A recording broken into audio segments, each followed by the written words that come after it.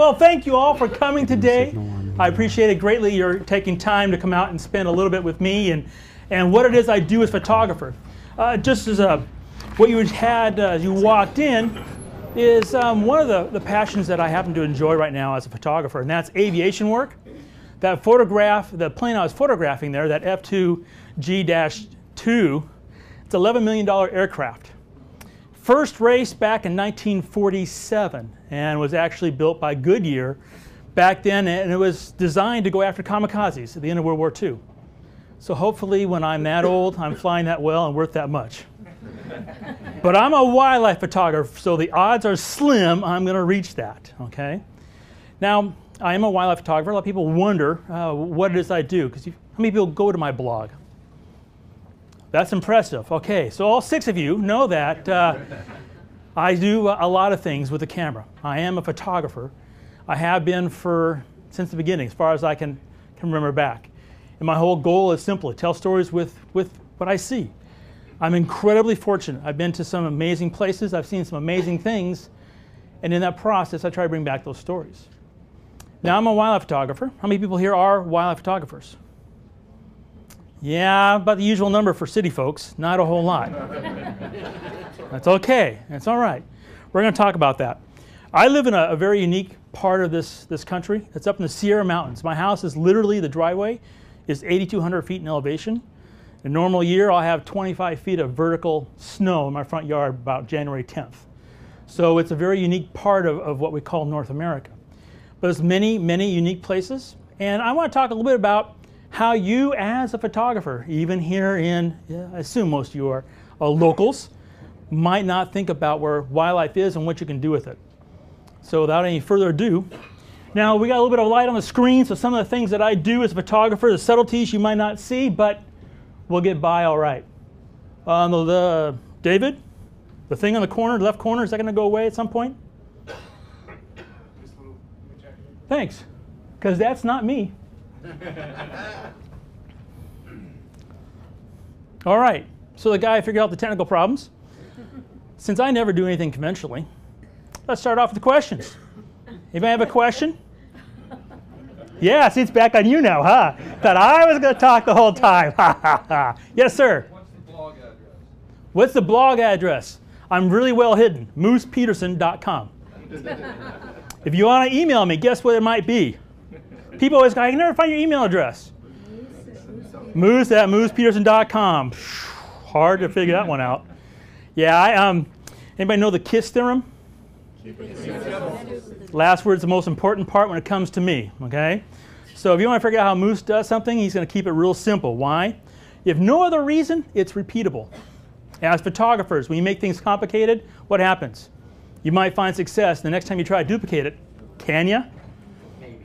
You know, I don't know about anybody else, but I'm human. I just can't do that. So I keep it simple. That way, when it's successful, I can repeat it, and when it's not successful, I didn't spend much time learning it. Okay? Yeah. Yes, ma'am? Were you always a wildlife photographer? Was I always a wildlife photographer? It's an excellent question. I was very fortunate, and I was brought up in California in 2 places, San Diego and the Sierras. So I spent most of my time outside. And so wildlife photography just seemed the natural way in which life was taking me. I really like to take credit for it, but I can't. It's just the way life kept pushing me. It just kept like saying, go this way.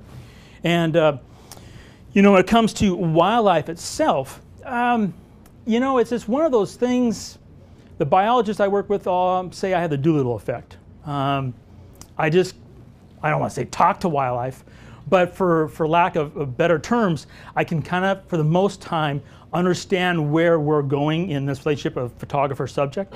And in that process, I can get the shots I'm getting. So it's just what I've always done. And I'm going to talk about that a lot today, because it's really hard for you, the person that's just visiting either moosepeterson.com or my book, Captured. And you look at these pictures, you go, wow, you know. And if you say that, thank you very much. I know when I started out, and I looked at photographers' books at the time, I go, wow. And it's not till you realize as time goes on that to get that wow shot, it's just to put in that thing called time. It's really no more, no less. It's not a camera brand. It's not a secret recipe. It's just that everything in life just takes time. Nothing happens instantly. But people tend to want that instantly, and that's what causes issues. How are we doing on the graffiti on the screen? Graffiti is going to be hopefully good time. Not that I'm picky, but I don't want text with my photographs. No. Okay. You don't want that. Yes, ma'am. How much is your shot exactly what you want, and do you do any work to get the shot you want when you finally? That's a really good question. How much of what is the shot mine, and how much is elsewhere? Now, I'm a strange dude. Period. Okay. All right. So I started out in this business back in the days of film. Back when if you goofed up the shot, you'd have to send it to a retoucher.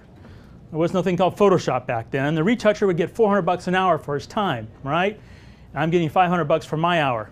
So if I have to send it to a retoucher to fix my picture, what happened to your profit? Okay? And I'm a business guy, and that is a really important driving point of what we do. So when it comes to my wildlife work, to answer the question, what you see is what I shot, period. Okay? For a lot of reasons. The main one being that what I'm showing, and I'll show you images, I'm photographing history. History that will be, and in many cases is, gone. So that responsibility I take very seriously. And so I've always held myself to the basic code of ethics when it comes to photojournalism, which means you can crop, burn, and dodge. And I don't even do that with my wildlife work. So what you see is what I shot. Now when it comes to my landscape work, it's a totally different ballgame, okay? And so then I'm gonna use tools to finish, I'll talk about this afternoon, to finishing those landscape shots, okay? And that includes Photoshop. But one thing, whether it's my wildlife, my landscapes, or my aviation, one thing is I never crop, okay? I don't crop and post. That is very simple. That's how I came up in this business.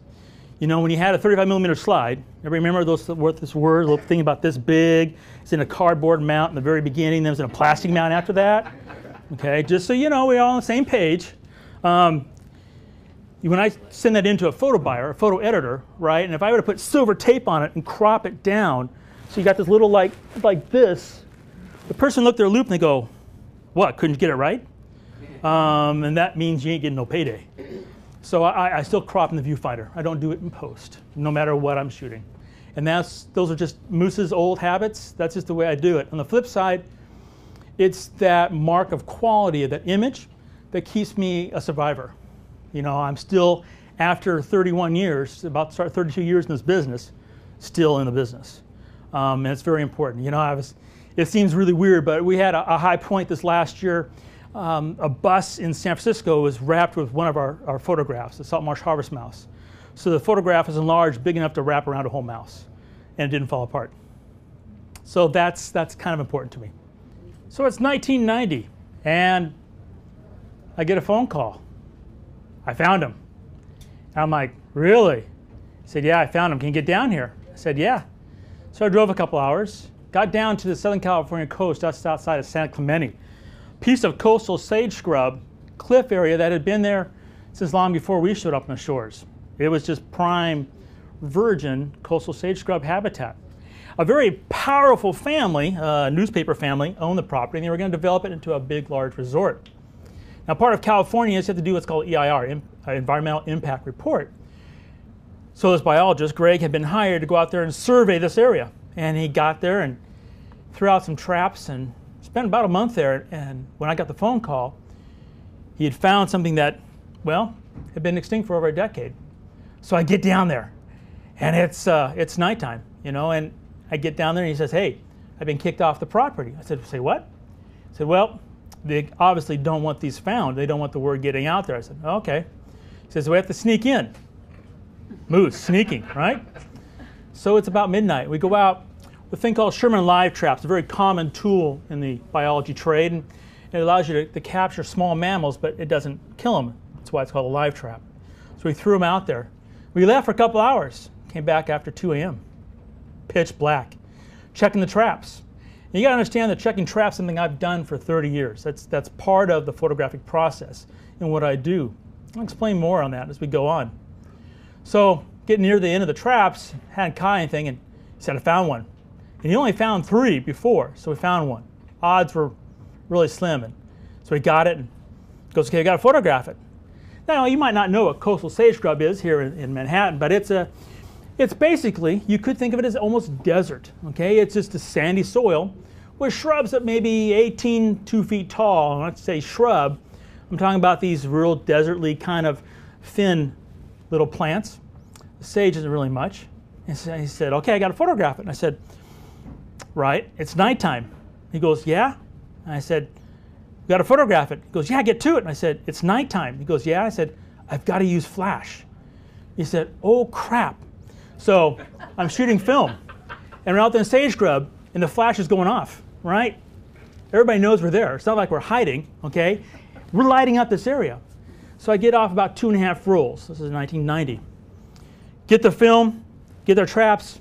We're going out the fence, because we had to get underneath this fence. As we're going out, the sheriffs are driving in, and the helicopter is overhead. We get out. The next day, I get a call from Washington. They said, did you get the pictures? And I said, I've got the pictures. This is it. This is the Pacific pocket mouse. At the time, it had been extinct for about 12, 13 years. No one knew they still existed. Since then, we found a couple of little pocket populations of them. But it's what I do. When it comes in the world of wildlife photography, I don't, and I really love to, go out and just kind of get those one shots. There's some marvelous wildlife photographers out there, and what I call weekend warriors, and they get out and they just get spectacular images, and God bless them for doing it. But that's not really what I do. What I do is very niche oriented. It's very specific. It's very, there's only one other guy who does what I do, and Joel Sartori does it very well for Geographic. And we go out and we work on these projects, and we get out and get photographs that, in some cases, things that have never been photographed before, or things that are, sad to say, about to disappear. So it's very specific, very niche kind of photography. Did not happen overnight. You got to understand, I love being with critters. Okay, it's just who I am, what I do, and it's kind of an oxymoron. When you think about what I do as for a living and what I'm doing now, is I prefer to be by myself with critters in the middle of nowhere. And where is Moose today? Anything but by himself in the middle of nowhere, right? Okay, that's all right. Because the story I want to bring to you, and more importantly, you got to understand this is a very self-serving presentation. It's very selfish. I have one very distinct goal for today. That's to infect you not only in photography, but wildlife photography. And not only wildlife photography, but getting out there and sharing what it is you're seeing. And sharing it how? By photography. And you understand, I like getting close. This is our youngest son, Jake. We like getting close to wildlife. Yeah, that's a grizzly bear kissing Jake on the cheek, okay? So getting close is what I do. That means I understand the biology, okay? I understand this is a family affair. My wife is back in the corner. My youngest son, I'm not sure, he's not too smart, but he decided he's going to take up wildlife photography like his dad. It's like anybody knows the struggles of a wildlife photographer, you know it. I mean, as my good friend Wayne Lynch says in Canada, we wake up every morning unemployed, because we do, okay? We have to go out and find that thing to make a living. Now, I don't want to depress you with that, because it's really, that's just life, no matter what you do. I want to get you excited with the glorious part, the amazing part. I mean, I've been to places you can't imagine. I've been and seen things that you can't imagine this planet has to offer, and that's still today with things that we have as disasters. So, you know, I pack a couple of things, and I kind of like jump in the aircraft, and off I go, right? This is one of the great trips. We went up out of Anwar. We flew into the Arctic National Wildlife Refuge, and my good friend Kevin Dobler and I, we floated for 2 weeks down the Kungut River. An amazing trip, seeing what most people never get to see in their lifetime. And that's what I do. It didn't start that way. It doesn't start that way for any wildlife photographer. That's the important thing to understand, okay? For you to get to that point, you have to start, and that's really important. You just start. Luckily, my start was with this little bird, okay, the Allen hummingbird. A unique individual, a little female, because it has a gorget. Now, these photographs are taken back in the days when the F3, that's an F with a number 3, so it doesn't start with a D, okay, first thing, everybody understand, right? It's a film-based camera, and this is when TTL flash, nobody even knew what it was.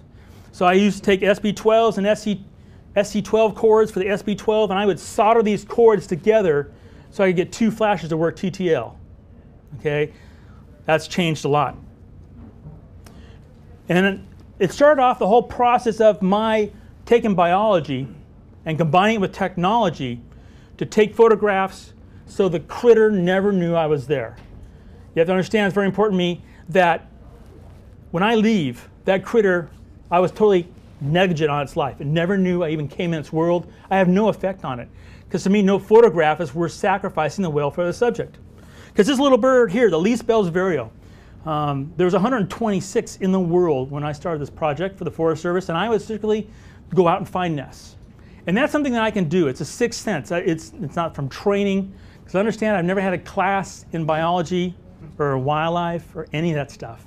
Everything I've learned is from out there doing it, period. Again, that time thing. Best school, hard knocks, okay? And in the morning, I go out and look for them. In the afternoon, I get to photograph them. Now, how many people are comfortable with flash? Not enough of you. I know it's scary. But how many know that when you take a picture of the flash, something that's closer than something that's further away, the thing that's closer is going to have more light on it? Anybody know that basic principle, the inverse square law? So the leaf there on the far left, for example, okay, it's out of focus. So we know it's physically closer than the bird, right? Okay, and most people look at the highlights in the eye. I'm using 2 flashes. You only see 1. So how can 1, those leaves not be burned up since they're physically closer than the bird? Because this is all flash photo. And 2, how can there only be 1 highlight in the eye? I'm really freaking good at this stuff. Okay, you can be too. You just start off in your backyard. That's where I start, and that's where I still work. I mean, literally, I'm home. Here's my desk. Here's the blog computer. Blog. Turn over here, and here's the computer for the digital darkroom. And right here's my 600, shooting out the office I built right out the window to birds. I do it all the time. That's the only way you can stay sharp. The only way you can stay consistently good at what it is you do. I mean, this is your basic northern mockingbird. It's here. It's everywhere. It's around the globe almost nowadays. This simple bird, it may be common, then don't take common photographs. Just right there, that simple challenge right out your window can get you down the road of wildlife photography so far it'd spin your head. It doesn't take anything more than that. Just take an uncommon photograph of something common. So, literally taking out my window, 600, okay, 1.7, boom. American robin, wintertime. First challenge from a wildlife photographer, how can you make it better? Well, you do those same basic things. How many know my good friend Jay Maisel, okay? Great guy, right? What's he say? Light, gesture, color. You apply that to anything and you win. So here we got not really much light, but we do have color and gesture. What do we do for light? We add flash. Flash brings things up, right? And of course, you bring out flash, anything what happens? You get a little left cheek, a little right cheek, right? A little left cheek, back and forth, right? So also things starts happening, you know. You just a little bit of light and away you go. It's amazing, okay? Instantly from your backyard, what are you learning? You're learning how to put a subject on a perch, how to light that subject, the background. All that is coming right from your backyard, okay? It's right there. Let's say you start mastering that basics, right? Clean background, little flash fill. Take it outside. Take it past. The one thing I'm going to encourage you to do, no matter what kind of genre of photography you love to do, whether it's portraits, wildlife, race cars, architecture, whatever it happens to be, look at those photographs that you like in that genre, figure out how they were taken. Not what f-stop and shutter speed, because personally ain't going to get you anywhere, right? F-stop is totally irrelevant. I probably never heard anybody heard you say that, right? F-stop's irrelevant.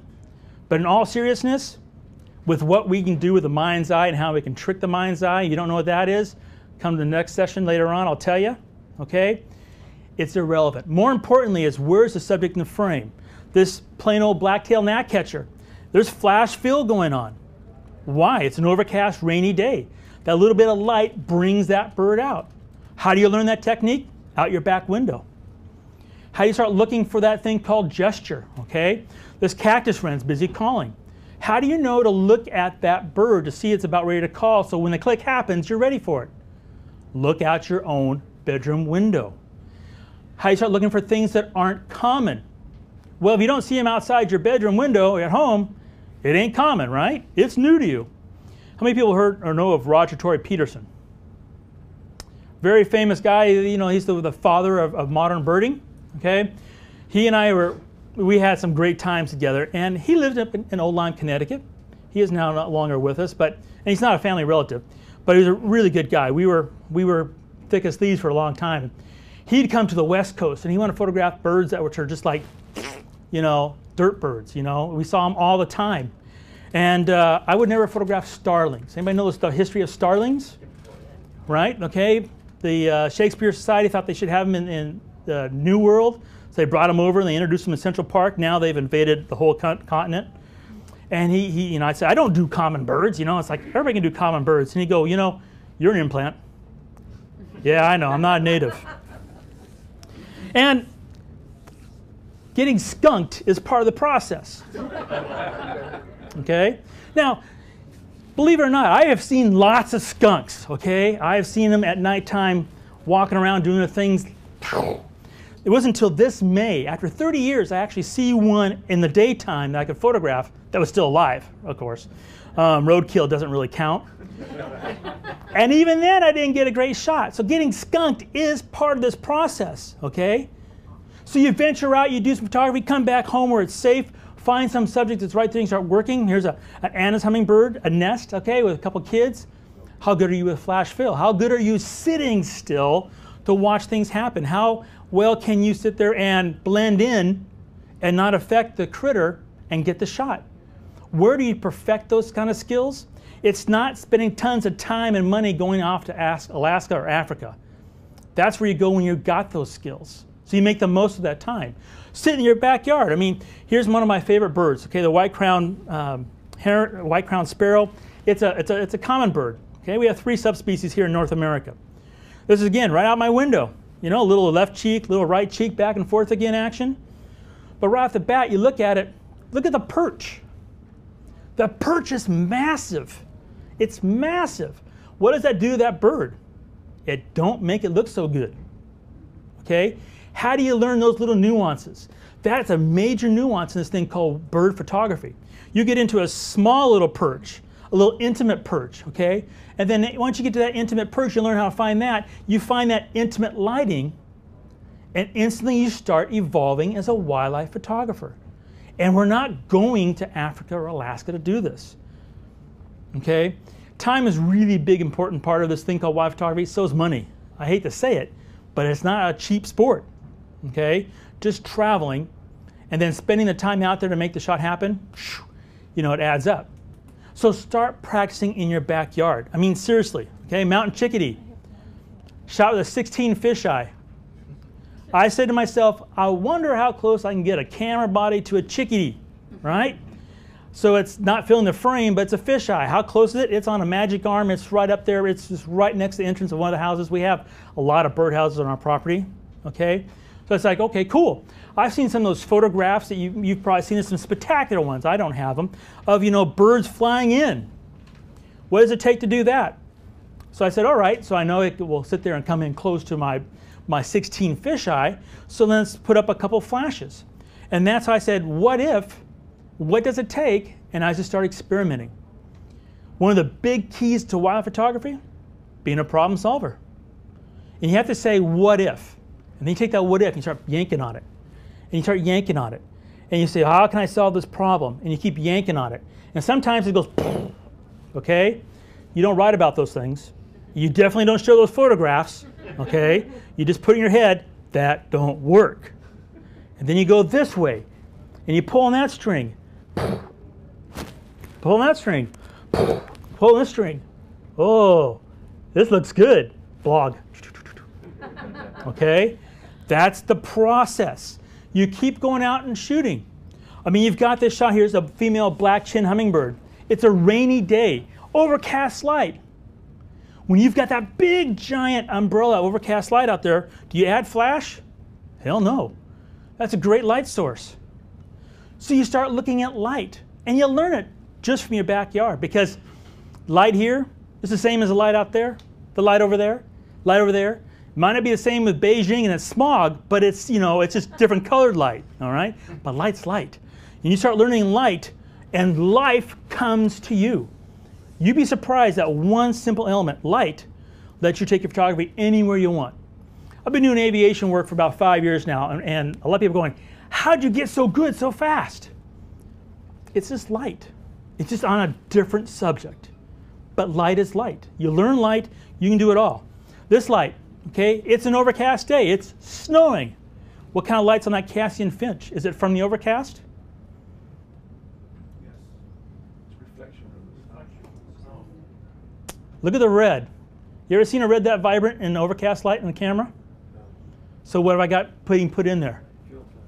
Fuel Flash. Flash fill, okay? But can you tell? That means you're doing something correct.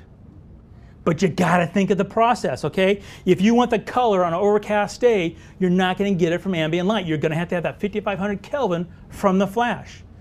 Learn that in your backyard. It's amazing, California quail. My poor in-laws, you know, I go to their house, they wouldn't see me. They probably a good thing. I was in the backyard. I was in their backyard, totally different habitat from what we had. And I'd work the birds in their backyard. And I sit there and go, okay, birds like perches. Perches are these nasty, gnarly kind of, you know, traps visually. And you're trying to photograph and you got all these things, spears going through heads. It's like, you don't want that in your photograph. How do you start working to get a clean shot? How do you start finding the perch with character? How do you get the bird to come to the perch with character? When you start asking those questions and finding the solutions, and you keep it simple, okay? One thing birds love, water. All right, curve-billed thrasher, it's coming to water. Right now at my house, I have a bunch of bird baths with heaters in them because we left, you know, everything was frozen. It's wintertime. Water, it's free, a little electricity to keep the water unfrozen, and I've got birds at the wazoo coming just for the water, what's called free water. Evening grosbeaks, one of my wife's favorite birds. They show up in the Sierras in the springtime, and when we first moved there, we didn't see them for years except for certain spots, and then all of a sudden, one came to the house. We're like, ooh, cool, nice color. We had, I think this last year, I think it was like 14 pairs that showed up, okay, after feeding them for a decade. Another neighbor, okay, the dipper, right? It's a basic bird, you might say. It swims underwater, it gets insects. It's really cool. Here's your basic shot a lot of people get. Well, how do you get beyond the common shot? Well, you got to think about it. It goes underwater. That means it's got this thing called a nictine membrane that covers their eyes, like a diving mask. So you want to get a shot of that going on. How do you do that? Well, you got to get them in the water. Well, if the water is frozen, okay, for the fast shutter speed, what would the water look like? It wouldn't have the romance, right? It would be really lots of detail. All that detail, where the mind's eye go, all that detail, wouldn't see the bird.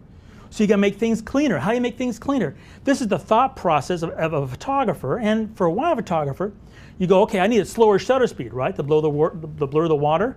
But I do that, the bird is going to be moving. Okay, how do I get the bird to not be moving in the shot? So is that sun or is that flash? It's only flash because you know I'm solving the problem, right? No. Okay? You've got to sit there and think about that. So it's just high noon sun, but there's a nictine membrane over the eyeball of him going through, and you see the little drops of water being frozen. So without showing all that busyness in the water, just the mere drops tells the story. And that's where the photography evolves, no matter what you're doing as a photographer, telling the story. Elegant trogon out down in Arizona. Don't look so good, right? But this bird, which is about this long with that tail, it's a big bird, okay? It's a Mexican, South American kind of throwback to dinosaurs, really bizarre kind of bird. It's got the funniest call, and I'm not going to imitate it because I look really weird, okay? But if you go and Google it, you know, trogon call, it's something else, all right? Well, it goes to nesting cavities, telling the story. How do you tell a story? You got to know a little bit about the subject. Big thing about photography, you know, as far as I'm concerned, is when it comes to storytelling, you've got to know about the subject. Yeah, you can be really lucky, okay? The photo gods can say, hey, you showed up today, I'm going to make everything happen for you, and that does happen. Remember that picture of the skunk? That happens more often, okay? You've got to sit there and think about what is that subject. So this is kind of how my photography has evolved in the first years, is I spent a lot of time in the backyard practicing, because I get home from 9 to 5 and the subjects were there and I could practice and it cost me no time or money. It just took me some behind the lens time to sit there and answer questions and to fail, which is such an important part of photography, and then how not to fail. Then we got a phone call from a big nursery producer in California, and they wanted a Salmon King Kit Fox for the logo. And he said, "Do you have that?" I said, "Of course I do." Hung up the phone. I said, "Sharon, we got to find Kit Fox fast." So it's an endangered critter. It's not like you just go out and find them. So there happened to be, and this is the only shot I have in all my files of a captive, and this is Keebler. If you want to know the story about Keebler, you can read it in my book, Captured. He was on TV. So we went to photograph Keebler, and we got the shot, and I got quite a bit, you could say, bitten by the Salmon King Kit Fox, physically a bit smaller than your basic house cat. Very endangered critter. It's my longest living project.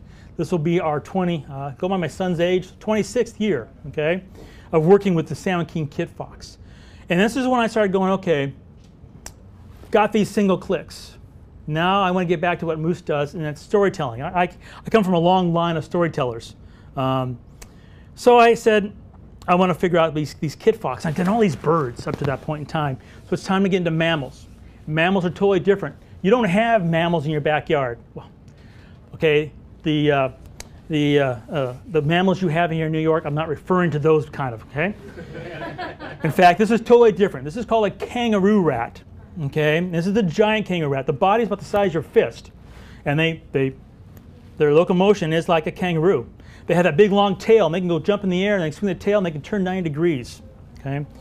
And I met a gentleman who turned out to be my mentor in many things, especially in mammalogy.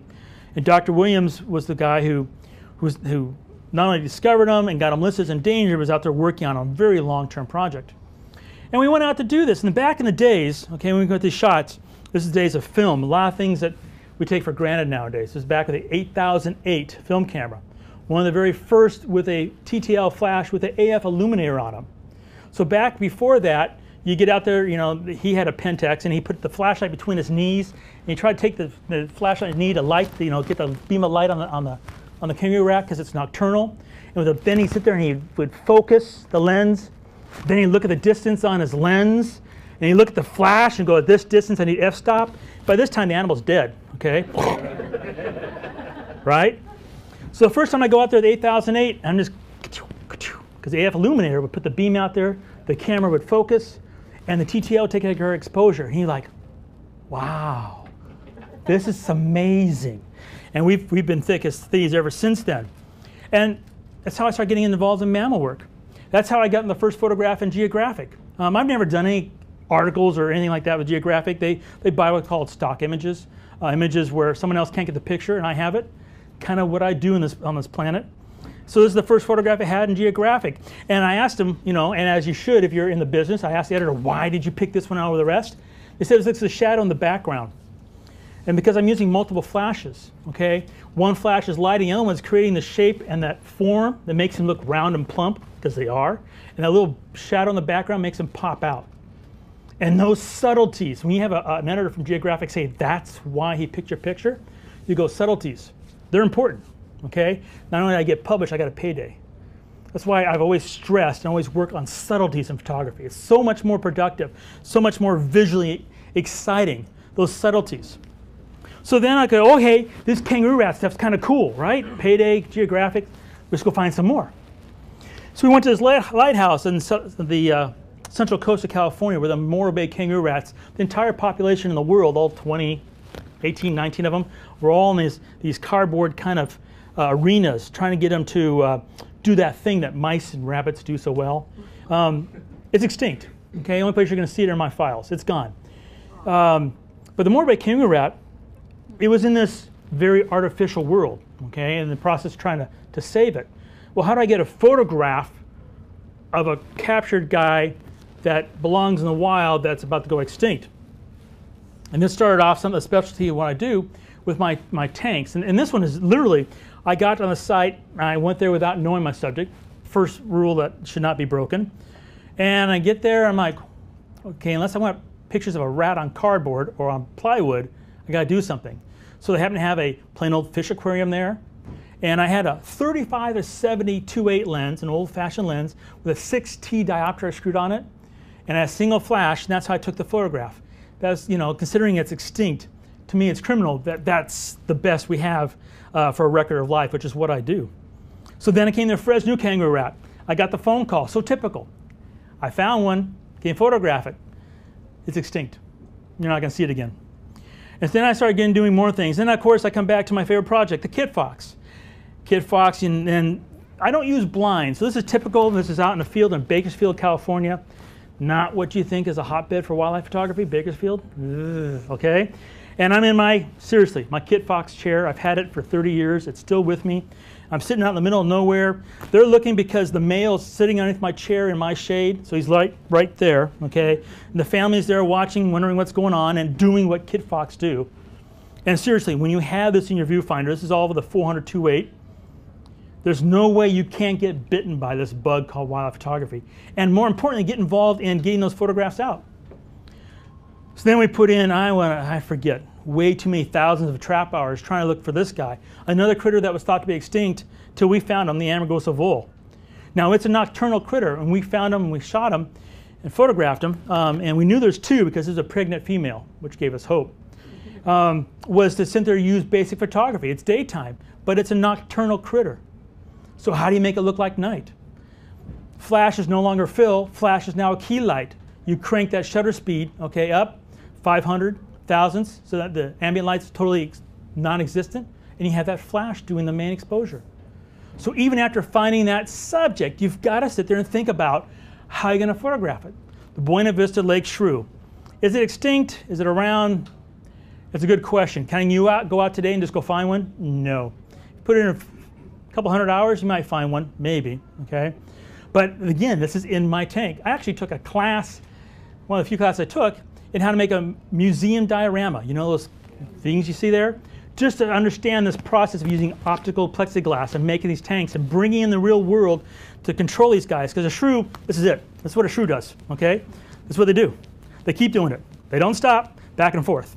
They live about 8 or 9 months, at which point their teeth are flat and all they have is gums, because they eat so much, and they're just like this the whole time. They'll eat, and then they stop. And they'll stop for 2-3 minutes, then they're this again. And that's their life. So you got to get the photograph. The only way you're going to stop them is flash, okay, and pre-focusing. Now, I do this kind of stuff, the red-legged frog and, you know, the Delta smelt, but I'm really not a creepy, crawly kind of guy. It's just not getting down ground, sticking my ass in the air, and it just ain't what I like doing, okay? And nowadays, getting up is getting harder and harder, okay? But I've done these things. And, you know, people say, has a grizzly bear ever, like, come up and attacked you, or has it scared you, or have you ever, what critters, like, ever really, like, threatened you, or anything else? And I'm like, there's only one thing that almost killed me, and that was a fly. And I go, what? I always get, what? This is a Delhi Sands flower-loving fly. This guy almost killed me. Anybody from Southern California back in the 70s? Okay, the old Colton Piano. Remember Colton Piano had ads on every channel, especially on Saturday Westerns, right? Well, their back property is the only place these guys were found anymore, and it's usually in August in Banning Pass. It was 110 degrees that day, and almost died from heat that day. It was not a good scene. All to get the photograph of this guy who emerges for a heartbeat, goes out and finds a female for a heartbeat, and then they die, okay? That's the closest that anything's ever come to killing me in this wildlife realm. More likely, it's being there, and this is such an important part of this whole process. I'm not alone. I work with biologists. They're the ones who get me where I need to be at the right time, because time is everything. The black skimmer chick just hatching. You can see the egg tooth on the bill. You can see the lower mandible is already longer, because that's how they grow up to be adults. And right now, if you were a female black skimmer, you'd be getting really turned on because he's giving you the black eye. And I wish I could say I'm making this stuff up. This is biology. And that's what fascinates me. I'm like, how do you know that's the black eye? And how do you know it turns them on? Right? I ask those kind of questions. I hike up waterfalls, which are really not a safe place to go. The first one to photograph the black swift because they nest behind waterfalls. It's an amazing critter. That little moss nest they have right there, they get it by picking it off the ceilings of the caves, and they sit there and they make their nest of it. They lay one egg, and all day long they're gone. They're out foraging. They come back at night. They never incubate that egg. That's because that moss slowly degrades, and that process of decomposing gives the right heat for the egg to sit there and fertilize and then to hatch. And my question is, how did the first swift know that would happen? Right? Seriously. It's an amazing part of this thing called life. I mean, I go into caves. Oh God, these are tunnels that the Chinese dug, right? Back in the 1800s, the Chinese, not so tall. Moose going in their cave, not so smart, okay? Wear a hard hat for a reason. But the California leaf-nosed bat, another one of our, I don't know if you heard, there's a really nasty disease going through our bat population across North America right now. It's like the bee syndrome. Anybody ever kept up with the bees? You know what happens with the bees? It's really not a good thing. And the California leaf-nosed bat was in real major problems. Now, photographs. Before I showed up, there were no photographs of them hanging around. Why not hanging around? Joke. Get it? Anyway. There was no photographs. Why? Because these bats do not like white light. The California leaf-nosed bat is very sensitive. You had to go in there with this very dark red filter. And it took about 5-8 minutes for our eyes to adjust just to see in that. They don't like the white light. So I had to go in there again using photographic tools to get the photograph. Well, how do you find them? AF illuminator on the flash. Okay? So I would hold the button, I'd paint the wall so I saw the one I want that be, that photograph I desire. I let the camera sit there and focus for me. Then I go with the flash, and they can't see flash, okay? The duration of the flash is way too fast. It doesn't even bother their perceptions at all. And I get the shots. The biologists never had photographs of them in the caves until I showed up, because they couldn't do it because you can't hold a flashlight on them. So it's those problem-solving techniques that is what's always set me apart and why I do projects. California gnatcatcher, another endangered critter. People had photographed it before I showed up, but they hadn't done it the same way, and they hadn't done it as intensively. This is back still in the days of film. And the pictures you just saw, all that, it's gone. It's now blacktop. It's the San Joaquin Hills toll road. So you go out and photograph a subject, and you realize it's going to be gone. Seriously, paved over. Talk about photographic pressure, right? Still using the same basic tools I learned from my backyard. On this photograph here, it was cropped by the magazine, but this is the last full magazine wrap that Audubon, cover wrap that Audubon did, and they used this shot. And I point out because it has bands on those legs. I didn't particularly put these bands on. I am a master bander, but a lot of photographers tend to avoid those kind of things. But it's so important, especially for a population that was, especially back then, almost on the edge of blinking out. Another word for extinction. Now, I don't want you to think that I have a master plan. I wish I was that intelligent, and I appreciate you giving me that thought of credibility, but it don't work that way. And as long as you keep right foot, right foot, and you stay vertical, I think you're winning. So in this case, had two little boys, and there was a bug fair in our town. And I'm like, I don't do bugs, really, okay? I just don't do bugs. Boys want to see the bugs. I don't want to know bugs. Really, you should go. I don't want to go. An hour later at the bug fair, okay? So we get there, and there's a presentation on this guy, the El Segundo blue butterfly. And I get there, and Rudy's back there, and he's talking about him. And I'm looking at these photographs. Here's a picture of my kit fox. Here's a picture of my kangaroo rat. Here's a picture of my gnatcatcher. Some of the pictures I just showed you, they're on the screen. I'm like, wow. And what he did, like most biologists did back then, before the world of the web, is he saw a picture in the magazine, he took a picture of it, make a slideshow. So I got down to the end of the slideshow, I go, hey, those are some really good photographs. And he said, yeah, they really are really good, aren't they? I go, yeah, thank you. And he sat there and looked at me. They're your pictures, aren't they? He goes, am I in trouble? I said, that presentation was amazing, but let's get you some dupes so that my images look really better on the screen. I said, because your message is just right on. I can't help but support that 100%, which is what I do still to this day. And he said, well, I want to make it up to you. I want you to come down to my site. I want you to photograph some butterflies. I'm going, oh, thank you. And so that spring, we go down to photograph the El Segundo blue butterfly. Now, this butterfly, just so you understand, It lives literally at the end of the LAX runway.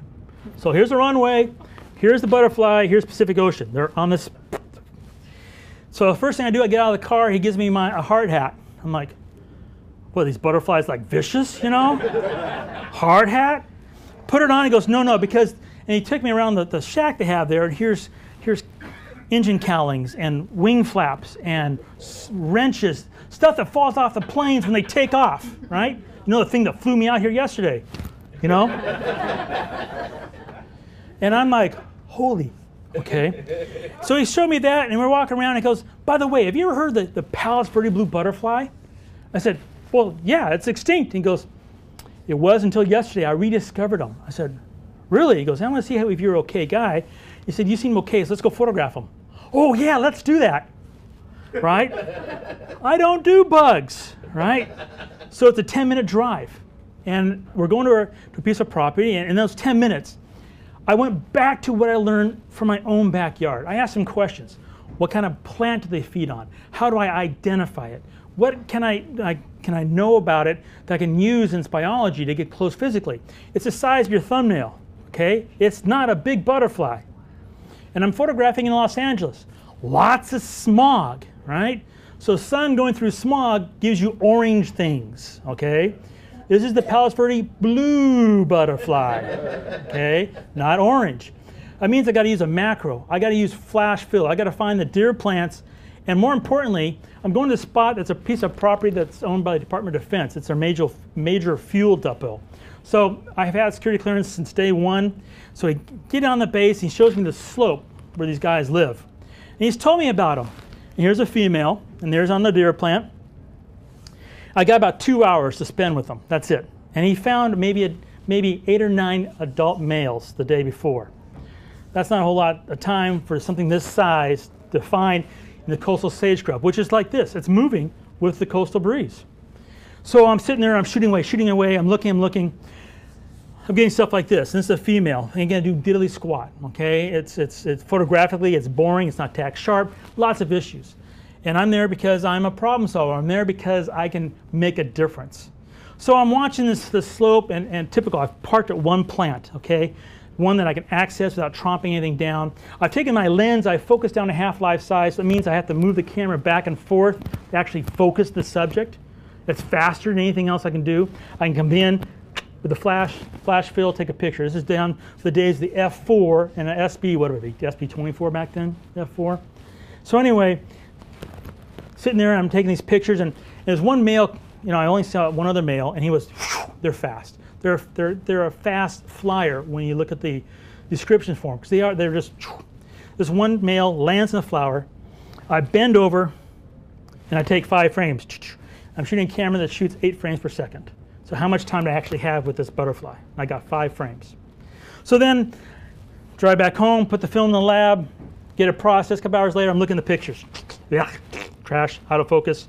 Right, I only had maybe 4 rolls of pictures. I'm skunked. That's the way it works, right? But the pressure's on. So then I'm coming through and I go, oh, what happened to that last, male I had just before I left? And I'm going through the first frame, out of focus. Second frame, not so good. Get to the third frame, okay, on a really bad day we could get it to push. Get to the fourth frame, number 77 in the file, I get this shot of a male. And I'm like, wow, it's sharp, okay? I know I'm not really like thrilled with all the elements, but it's like it's not been photographed before. It's been, considered extinct. I sit there and get some prints made, and they're only flying as an adult. Their window's like 12, 14 days. Okay, so they come up, fly, 14 days later, they're gone. Okay, basic bug life.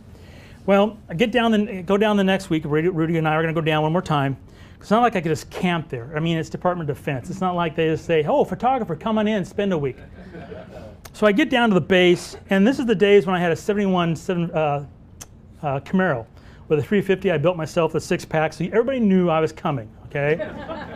That's just what I did back then. I pull up to the main gate, and I see the colonel for the base in full dress. I'm like, really? And I get past the gate, go around the bend, and here's the CNN, the NBC, the ABC, all the news affiliate trucks, satellite microwave towers are up. I'm like, what the? And I park, and Rudy comes over, and he goes, hello. And I said, hey, I thought it was just the two of us. He goes, no, we're having a news conference today. I'm like, say what? Make a long story short, I had a couple of 5x7s I'd made. And I just pull them out just like this to give them to Rudy, and poof, they're gone. Within a week, it had been published, or within a month, I should say, it was published over 110 times worldwide. And why I made big news, and kind of what brings back what I do, is there's two guys there in black suits. They really kind of stood out, and they're kind of on the edge, you know, in a black sedan kind of thing.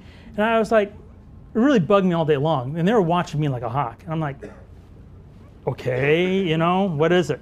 So I finally asked, and he goes, well, those are two people from the Clinton administration. I said, say, why are they here? Well, about a couple of weeks ago, Clinton raided the Heritage Fund for the Palace Blue Butterfly. And I said, what? Well, there's a heritage fund, and when a species goes extinct, all the money that was there is all kind of, in a nutshell, kind of stuff. But basically, that money is put aside in case it ever comes back. They can actually kind of enact an emergency kind of recovery program real fast. Well, that money had just gone poof, and then the bug says, "I'm here." So, kind of thing I do. So in photography, I moved on. I started moving from film, like with the coastal gnatcatcher, and I started getting into digital. Okay, and digital started opening up this real world of photography. The big first thing is I wasn't limited to 36 frames. Okay, that was the worst thing. You hit frame 37, and then you go, I don't want to see what I'm missing, as the film goes, you know. Okay, that was worse. So digital, whole bunch of problems came through in digital before you guys knew digital was around. I mean, if you Google, you can find these things about Moose Peterson being a heretic and he's going to be the death of wildlife photography, because I talk about digital. I like those prophecies. They worked out so well. Okay, so I started working with the coastal gnatcatcher, or cactus wren, another endangered critter. I started doing digital work. And then I went back to my good friend, the giant kangaroo rat, where I could sit there and work at night. This is shot with a 14. I'm up close, a single flash up high. That's how I get the dramatic shadow. And then because of digital, I could sit there and get that little bit of glow in the background. And I started getting instant, like, okay, you know what it is. On the LCD, you're using flash. You go, that works, that works. Oops, delete. Okay, and you learn what you're doing right there.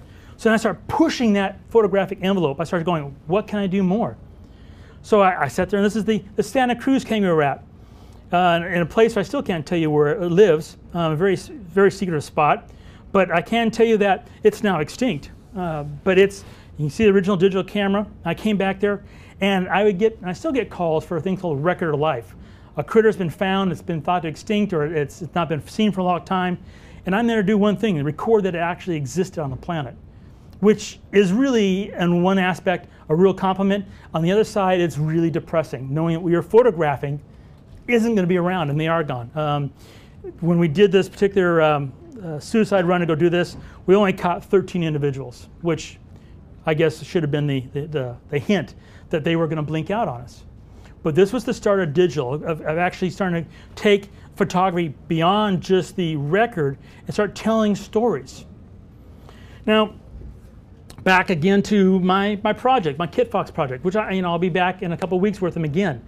They're just I'm there all the time recording, and what I do is record the life history of these critters. That's the goal. The problem is you can't do that in a week. You can't do that in a month. And like this one here has been 26 years, okay? So I'm in a sump in Bakersfield, California. Was historically a very wet spot. They make these big holes in the ground so the surface water can kind of pool there so people can have homes. Same time, people throw their garbage in there, the lawn chairs, the couches. It's like this disposable spot in lovely Bakersfield, California, which has its own color spectrum because of all the oil wells. It's not, you can't go out and say 5500 Kelvin or any of those regular numbers. Okay? It's weird. But I'm sitting in the sump. I'm sitting in 2 inches of water. It's 102, 103 degrees.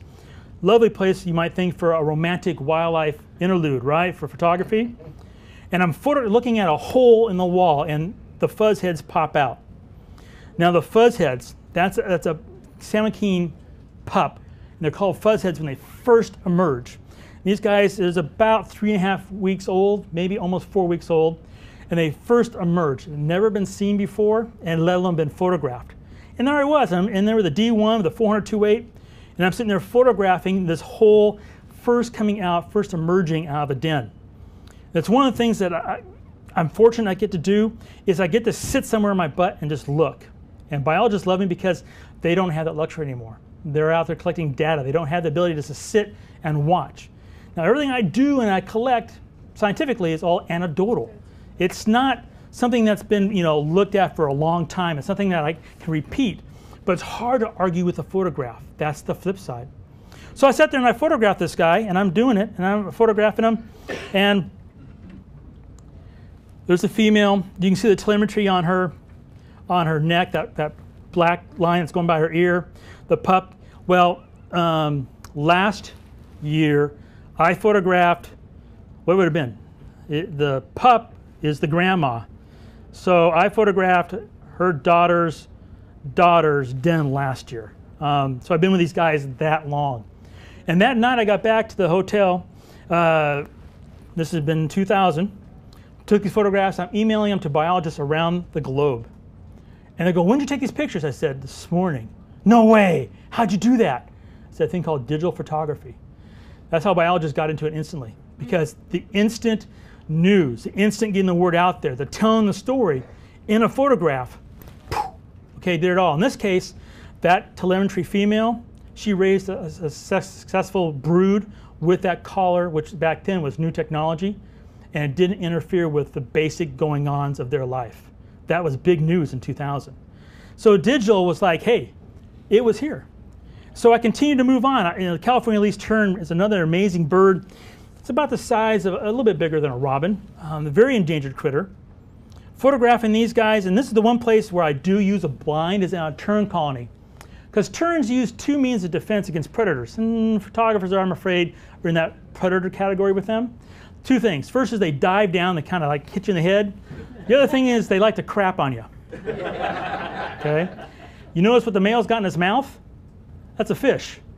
So the stuff coming out the other side, smelly. Okay? So I use a blind not to hide, except from the whitewash. Well, in this case, this blind I'm in, and it's a pretty good sized blind. There's room. I guess it's room for, I guess, 3 of us technically, but it's my own. It's just myself. But on the outside, receiving that love from the terns, were 2 military police. Okay, on either side, to make sure my lens was pointed in one direction. This is down at Camp Pendleton Marine Base, and they were doing amphibious training that day. So on the other side of this, I'm saying like 50, 80 feet out there, there's green men with green clothes and green vehicles running up and down the beach. So there's times the lens would be like this, because the tanks would be going by. So right off the bat, one of the basics you have to learn along that technique is important. At the same time, telling the story, okay? Terns, they eat fish. They not out in the ocean, I gotta get the backside. They bring that fish in, they give it to the kid, and the kid swallows it. That's why his crop is kind of pudged out. But more important to the story is the kids are living on that hot beach. You look in the foreground, in the left corner out of focus, is one of the kids there, okay? Underneath that little bit of shade, sand's really hot. Chicks are real fragile. So this, kind of moment, that's how people see this. And that's what I wanted to do, because I'm in the heartstring pulling business. I want to go out there and reach and grab the heartstring of the viewer. And then if I do that, they'll hopefully read the caption. And they read the caption, hopefully they'll read the story, and then hopefully they'll get involved. Well, to get this moment, I had to know that after they get the fish, the kids go up to the parents and they rub on their chest because it just dove in the ocean, and that breast holds that water, and that cool water cools down the chicks so they can survive on the hot sand. Knowing the subject, okay? All these lessons from my backyard have always paid off in the projects. Now, I do a number of projects out in the middle of nowhere, okay? And doll sheep is one of these. I love sheep. Sheep are an amazing critter. They just boggle my mind what they do. And these are up in the Yukon Territory, up in Canada. Every day we would walk up this talus slope that was frozen. It was -10 was the average temperature during the day. We had on our back survival gear, so if anything happens, if weather closed in, we could stay on the mountain and survive during the night. And up we go every day. It's just one of those, I do a lot of these things that just really aren't for sane people, point blank, okay? This is just like crazy stuff. And I think about it today, I'm like, what was I thinking? I wasn't, that's the problem. And I climb up, and again, with 2 biologists from the Alaska Fish and Game Department. The one guy had done his doctoral on doll sheep. And we're in November, which is supposed to be what? The rut, right? Well, we found out, and this trip is the one that finally brought to attention, was they don't select their mates in the fall, they do it in the springtime. And of course, when you walk up to these doll sheep, they go, you know what, you're so stupid, you can't be dangerous, okay? You can't be. And so they just walk up and they walk around us. They did their thing. And oh God, it's such a beautiful place up there. It's just gorgeous. And then I just spent the day, it's all the 400-2.8 with a D1H, and I'm just up there just watching. And back then, the D1 family, bless their hearts, had a battery issue. You get like 3 clicks and the battery go, right? So in my survival pack, I had extra batteries. I had hand warmers and keep them going, so I could work all day in this environment. Because it's not like you're going to go down that hill to that van because you forgot your battery and come back up. I mean, once I went up each day, that's where I stayed. And I sat there and I worked the situation, I worked the photographs, and get the photographs that would bring the story back to the biologist. The dominant male scaring out the kids from the female, who, even though it was selected in the springtime, the impregnation is done in the fall, and then it's delayed implantation in the uterus, so the kids, the lambs, aren't born till the next spring. So all that's part of the process of going out and doing this. Now, how do I learn about dealing with batteries in the cold? I live in the Sierras. I took my camera, I stuck it outside, and saw what happened. And I look at the battery thing, I go, not so good. And then I go out and I find a solution. I stick it outside in the cold. Not so good. Until I found the solution. Before I lived in the Sierras, when I lived on the coast, I stick the camera in their freezer, in their refrigerator, in a bag. Okay? Finding solutions to problems is what you do. That way when you're out there shooting, and this is something no matter what the subject is, I want to concentrate on the subject the entire time. As soon as I remove my eye from that subject, I lose. The picture's not going to be there. It's Murphy's Law of nothing else, right? So all the variables between shutter speed, f-stop, exposure compensation, battery consumption, all of those things, they are completely tested before I go out shooting. And they're not only tested, but the results that work are implanted in that little brain of mine. I got about a 10-minute buffer. So something about 15 minutes ago is already pushed out, now something new's in there. I kind of work like that, okay? It's part of the process. So when I went up in April many years ago, up to the Haul Road, if you watch that Haul Road trucker thing on Discovery, okay, right? But this is the Haul Road. I mean, it is a nasty road, and it goes from Fairbanks all the way up to Prudhoe Bay. It's the most incredible landscape. It's not as dangerous they make it out to be, but yeah, you do lose windshields, you do pop tires, but it's just a road, and there's truckers up there and they go by. Well, we went up there for one reason. I started learning this thing called about climate change and climate warming. And Sharon and I have fought for decades to save little patches of California, little spots of habitat where Pacific pocket mouse might live, or where certain clapper rail might live, or little pieces of our wild heritage that's very endangered, to save that little piece for them. Well, with climate change, that little piece that we fought for 12, 14 years to preserve, just a 5-degree change in temperature and that piece of property is no longer any good for that critter. So this came on the radar screen for a lot of us long before it got in the news. So I wanted to go up and understand what's going on. Now the muskox, okay, went to extinct in Alaska back in the early 1900s. They brought in some, and they're doing pretty well, then they kind of went down, and right now they're so-so. And I wanted to see what these guys are like, because up in Alaska and the Arctic, where a lot of things are changing quicker on the environment, especially when it comes to climate change. So these guys, muskox, the first thing is the ox. You might think there's some big bison kind of thing. Man, these T tables up here, okay, a little bit bigger than they are. They're small little guys, they're little things. They're not like what you think of. They're the ones that, they circle their young when they're threatened. I haven't seen that yet. I've seen photographs of it, but I just have to assume that the people doing it must have just like had shotguns and gone around like cowboys to make them do that kind of thing, because they're pretty mellow. They have this incredible thick fur. I mean, and that fur is what keeps them around. You got to realize what today is the 8th of December, so they've been in total darkness 24/7 now for what, 18 days, 19 days? No sunlight, right? And it's probably, I haven't been keeping up, I imagine it's about -20. Okay, I'll get colder than that. Just down the road, it's got the world record at -122. So it gets cold up there. So this fur, this really thick fur, back then was about $60 an ounce because of its qualities. Keeps them going. I mean, because it gets nasty. It's minus 32 when this thing is snowing.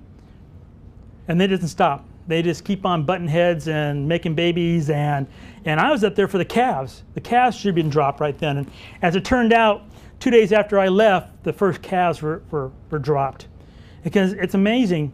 Minus 32, and they're giving birth to little kids. And those little kids come out, and it's not like somebody puts them in an incubator and keeps them warm inside. It's like, hello, welcome to the world. And it's just an amazing part of it. And their fur is so insulating that the snow just kind of cakes on them because the heat doesn't get out. Anybody remember the old Addams Family? Yeah, President. So the story is that Sherwood was in the LA Zoo and saw that ass, and that's how it was formed, okay? That's the story. And that's what these guys live on. This stuff is about this tall, okay? It's not even an inch. That's what they live on. I don't know how they do it. Females have not as big a horn. Males have the bigger ones. And this is last year calves. It's not the current one. And their face is absolutely amazing. And photographically, you just look at the tonalities in that fur, and it's like, I got to photograph it. That's what I've done. Is all this 30 years. Is there's something I go, that's something that needs my attention. That's a subject I need to go work on. Minus 32. That's all I was wearing. I don't get cold. It's just one of those things in life. I just don't get cold. And so working in the Arctic seems to work out pretty well. I do get hot, but I don't seem to get cold. And what I've done over and over again, I go out and do these projects. Then I come back to my main project. There's a Kit Fox family coming out. Camera on a remote. This is literally in a field between State Farm Insurance and this big castle of real estate folks there in Bakersfield. It's a vacant lot. There's a congressman who said, you know what? The Salmon King Kit Fox is going to keep Bakersfield from ever growing. Man, that town is nothing but expanded, and the Kit Fox has gotten less and less and less. Now, this is there's a golf course in the background, and around the golf course are all these homes with these retirees. And they love their foxes to the point where, and I ain't making this up, okay? The Kit Foxes have a circuit, because this guy puts out chicken for the foxes, this guy cooks out eggs, this guy puts out raw meat. They walk the homes in the backyards, and this guy home puts out these eggs. And the reason why I went to get these shots, the biologist I work with always gives the Kit Fox white golf balls. And they just love the golf balls. They grab it, and they go over and they bury it. And that goes back to before we showed up. There's a massive marsh area down there in Bakersfield. And these guys were stealing what? Bird eggs. And they were caching them. And that basic biology is still there. They go after the golf balls. They don't know they don't hatch, obviously. But this guy puts out hard-boiled eggs, and I had to get the photograph. Well, look at it photographically. It should be a simple, clean shot, and that's the goal. But there's flash fill, okay, matching the ambient light with the fill light, and sitting there, and it's a tripod on the ground, close-up lens, getting the shot. So all these are still going back to techniques and things I tried out in my own backyard. Now the polar bear, it's in trouble, point blank. No matter, you can't argue it. When you have constantly, I must say there's 3 or if not 4 carcasses found on the Alaska coast this year drowned because they could not swim far enough to get to land. You know that we have a problem with warming up there. Now, I personally don't do anything on the Hudson Bay. I'm not into that environmental disaster. Everything I'm doing is up in the Beaufort Sea, up in the coast of the Alaska, up in the Arctic Ocean. And this is a whale carcass. And I went up there, and just so you understand, no matter your good intentions, things sometimes don't work out. Because I thought I was going to go up there and shoot during the daytime. The week before, my good friend Joel Satori had been up there, and he was shooting, had no problem. Got up there on the first day, and I got that one shot on the carcass when we first landed. And then, long story short, the bears were harassed to the point they wouldn't come back during the day. So I'm like, wow. So I thought we'd go out at night and shoot them. Well, I didn't think I was going to be photographing polar bears nocturnally, right? It's just not, you think of polar bear photography, you don't say, oh, this is time for Joe McNally Flash World, right? So I had one flash, okay? And it came to flashlight, I had one, those little itty bitty AAA battery flashlights. That's all I had with me because I wasn't going to be working at night. I mean, it's cold, it's the Arctic, Well, guess what? I had to make do. So all this is done with one flash. Headlights from the van were used at times to light things up. And I was outside the van at nighttime with my one little AAA flashlight looking for eye shine coming up to me. The one cub you see on the ground, he was a pain in the ass. Okay, mom, okay, and that's a big piece of blubber there, because that kid, you know, they'd be out there. You could kind of see him moving around, kind of ghost-like. And at one point, we had up to 13 at one time in the carcass. And we're on the van. That little kid, you know, would come up. And I could see him barely. And we had him many times a contest where he'd sit there and he'd come up, and I'd get into the van, and he'd thump on the, stand up on his hind legs and close the door, like, now stay in there. And I'd sit there and I'd watch him go away, you know, and I come back out to shoot. So I'm down on one knee because I don't want to be shooting down on him, right? Because I want to make him look big and massive. That means I need to shoot up on him, which means I have to be down on my knee, which means I have to be outside, not in a van. And he'd sit there, and, you know, he's one of the big males. And he'd sit there and he'd see me outside, and all of a sudden he'd, boom, you know, we did that many times over the evenings to get the shots. So I go to a project, and I'm back to my friends, the Kit Fox. You know, that all these projects get repeated. I don't just do a project and go away. That's my specialty, is to go out and understand. I work with biologists who've always been the key to my success. They're my eyes, they're my ears, they're the people telling me where I need to be. Back again to the coastal gnatcatcher, working on another toll roll project. And just so you understand, when you're a photographer, you have kind of two responsibilities. One is to get the photograph. That's the first responsibility. The second one is sharing that photograph. But here's the caveat with that sharing. You put out the photographs that work, okay? The ones that are out of focus, up the ass, you know, not so complimentary, you don't put those out there. Now people say, all I see are your great images. And I said, correct. Okay? And it's really important. I have a paper I wrote long ago, and it's about photographing the ugly people. One thing about wildlife, there are some individuals that are just disgusting, okay? Ugly, raggedy, you know, they got blood and guts, they're missing feathers, hunks of fur, whatever it is. Those photographs aren't really out there. They don't grab heartstrings. You can do them like a presentation right now, you're telling a story, but be selective, because otherwise you get skunked, okay? If you don't think about it, you always come back skunked. There's always something to get the photograph, even though not the prime subject, but you got to sit there and think about it. So another project that I worked on, and this is one of those really heartache ones. I had 3 days to tell the whole life story of the Atwater prairie chicken. At the time, there was less than 20 individuals on the planet. This is a bird that in 1900 there was 1 million of them. Okay, and I went out there, and luckily, again, the biologist Terry had me at the right place, the right time. And it's not a place that anybody can just go and photograph them. It's behind lock gates for a very good reason. And you know, the males that kind of did their thing, sort of. There's only 3 males displaying. That's because there's so few females. And seriously, grouse, any of the grouse family, they're the M&Ms out there of the natural world. You know, they're gonna lay 12, 14 eggs, knowing that if they're really lucky, one will make it to its first year. That's why there's 1 million of them, because every year, if you think about it, there's going to be at least 1 million raised, okay? So percentage-wise, enough will be out there to keep on going, but when there's less than 20, these guys are really, really critical. Now, the sad thing about these guys, the reason why I got to photograph this nest is the mom and all the females, well, all of them have telemetry, but the females have telemetry, so they know when they're on eggs. It's a very active, hands-on management program. And this female, during the night, was killed by a northern harrier.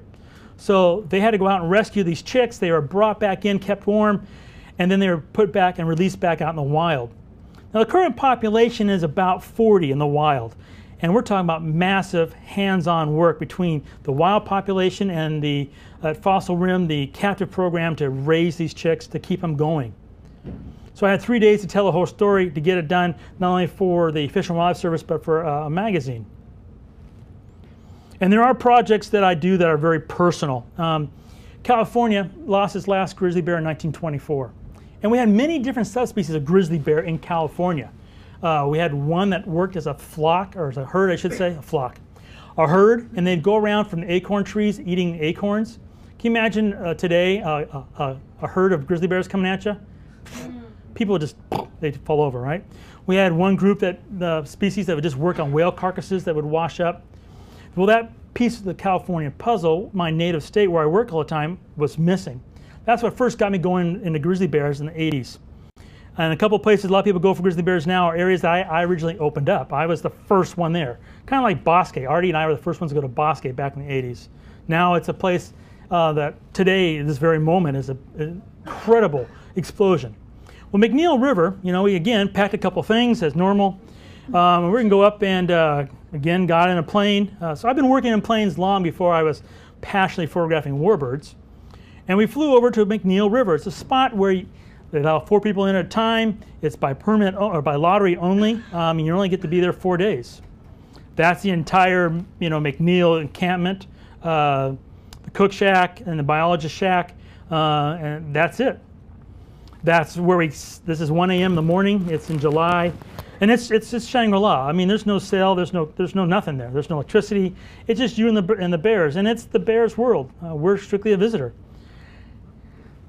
Typical thing, Alaska. It's raining. Don't make a difference. The only thing that was kind of unique this trip is that we had this indoor shelters, the cook shelter, where you could stay warm. And in this trip, I had my first flare-up or first inkling with the flesh-eating disease that I now have, thanks to bird photography.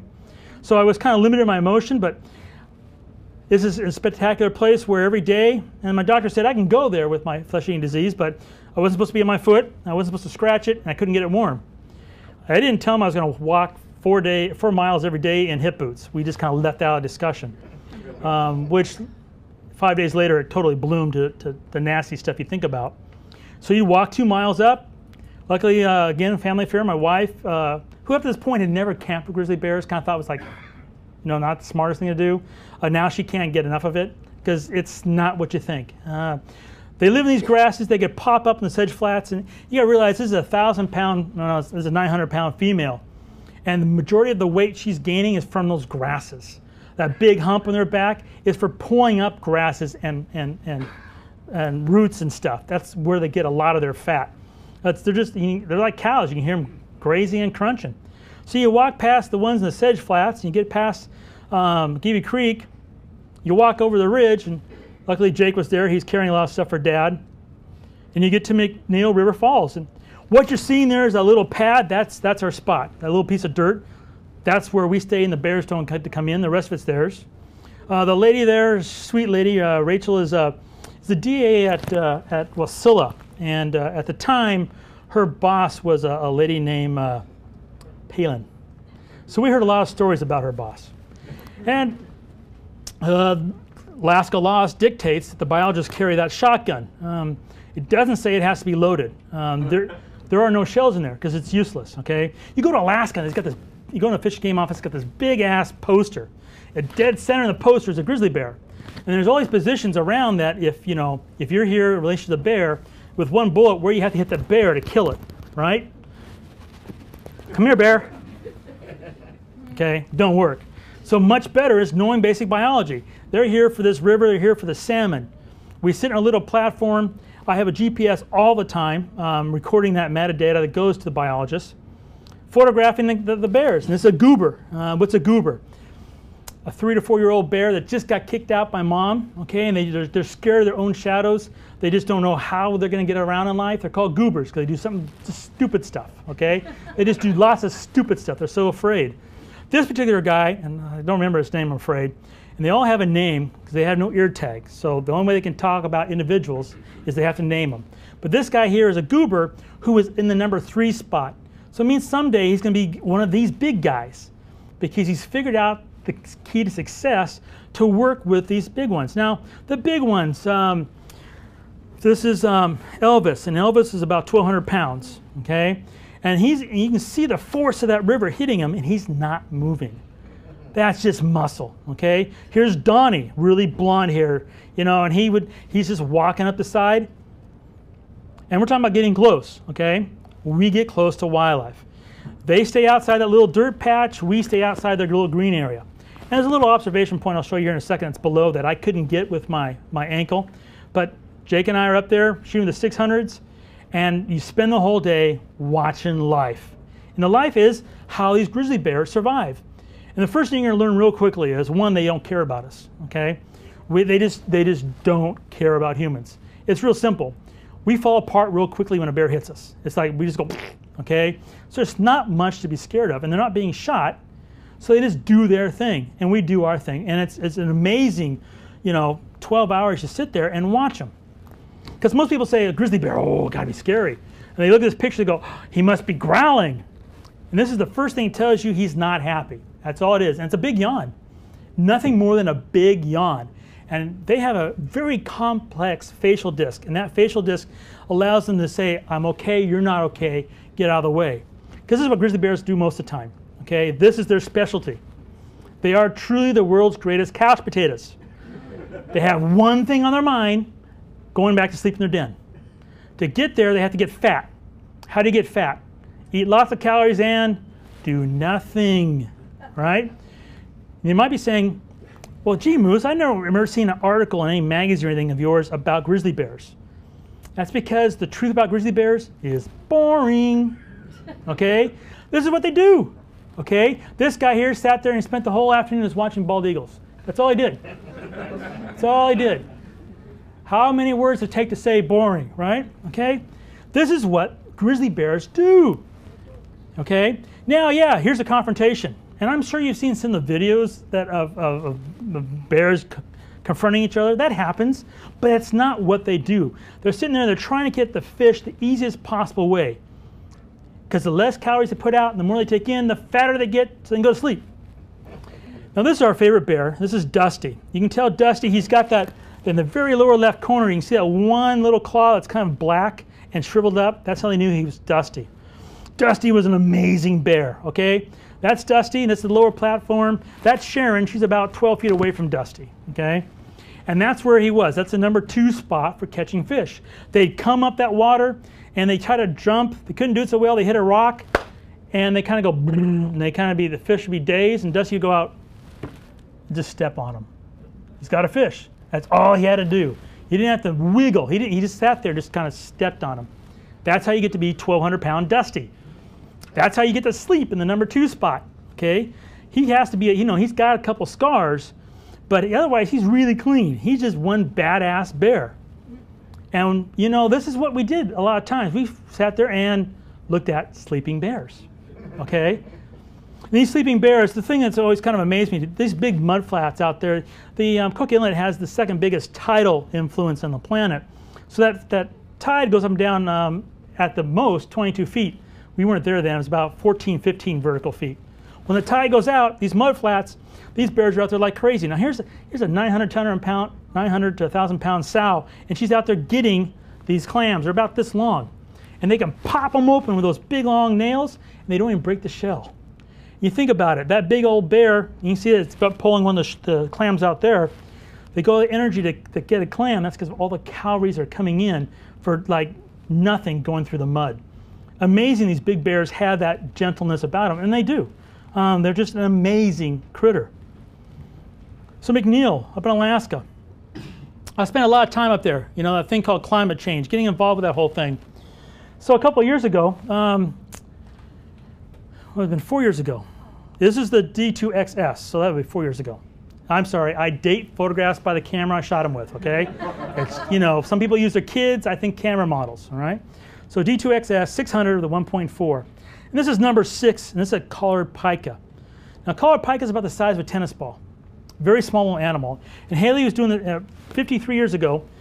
This biologist did a survey of all the collared pikas in the world, which is from the Yukon all the way up into Alaska. For you, it'd be like this, okay? And he went through and he sampled all the population. Sample means he goes out and, brings back the skin and the bones. Well, Haley said, she's getting her PhD, I wonder if anything's changed. She went out and looked, and she sampled the entire population. And in 53 years, two things had happened. The entire population went up 1.5 meters in elevation, so they live a little bit higher in the mountains, and a little bone in their head changed. And they did that without email or faxes or smartphones or anything. And if you know anything about evolution, it don't work that fast, okay? This is all in response to climate change. They had to go up high because of, well, what the collared pika does, it goes out in the summertime. It lives in these talus slopes, big rocky boulder slopes, you know. And it goes out to the edge and then grabs the forage, and they bring those grasses and all those forests back, and they make hay piles out of them. And those hay piles dry in the sun, and then once they're all dry and cured, they stash them in the rocks, because right now, you know, they've been in total darkness like the muskox for 18, 19 days. And above the snow layers, minus 20, it gets, I think it's minus 80 is the lowest it goes for where they live. But they're still active. That snow, just the right amount of snow, is an insulation, so it's not that cold where they live. They have all these dry grasses, so they're doing their whole thing. Well, what happened is, with the climate change, that layer of snow, to get the same insulating blanket, they had to go up on the mountain to get that. Well, number 6, he was a character. We spent a lot of time with him. They do things like bay at the moon like a wolf, you know. They sit there and they call. And keep in mind, this is the size of a tennis ball, okay? They're small little dudes. And they're bouncing through these rocks like crazy. So I was there to get the photographs. And number 6 would go down to the grass you see down there. And then he'd go up the rocks, and he had this path through the talus slope that he would go to get to where he was caching his stuff to make the hay piles. So Jake and I are up there. It's one of Jake's first projects as a photographer. Our youngest son, he's actually the youngest American to ever have to be on a permit to handle endangered critters. So it's kind of in his blood to do it anyway. So we're up there photographing it for 9 days, and he's doing this thing, and I'm learning their path. Well, one of the things that, you know, that was very unique was they went to get the shot of what they do and what it is to be a collared pika. And it looks like he's, what, jumping the Grand Canyon here? But really it's what, 18, 19 inches maybe going across there, those grasses? This photograph has gone around the planet. The prints of it hang in Yale and Harvard and Smithsonian, all these places. I'm well known for the flying pika shot. So working on this project and getting these, and what I'm doing is I'm collecting data.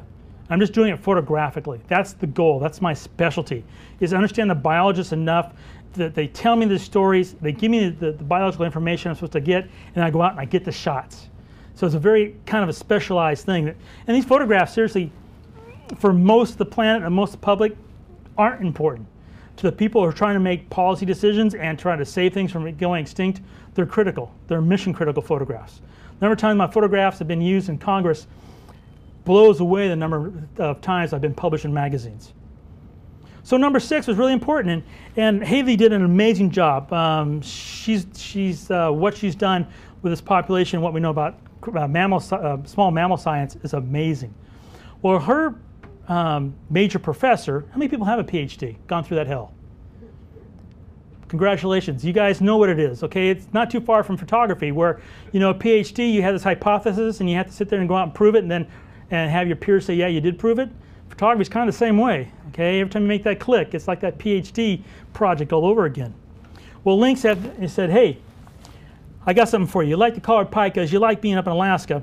So we landed in Fairbanks, and then we again drove up the Hall Road. I've gone up the Hall Road so many times. I know it like the back of my hand. There's some ice cream up there. It's amazing, amazing. Anyway, you go past the Yukon River, and that's important because the subject I'm going to go after only lives north of the Yukon River now. We're going way up on the slope. We're going so far up on that slope that the Brooks Range is what you see in the bottom right corner, and we go across the Brooks Range through Adigan Pass, and we're going up, keep on moving up past, and we get to this mountain right here. And it's literally the last set of mountains before you hit the Arctic Plain. So north of that or above that, it's flat. It's the Arctic, okay? And that mountain just got its official name just days after we left, and it's called Slope Mountain.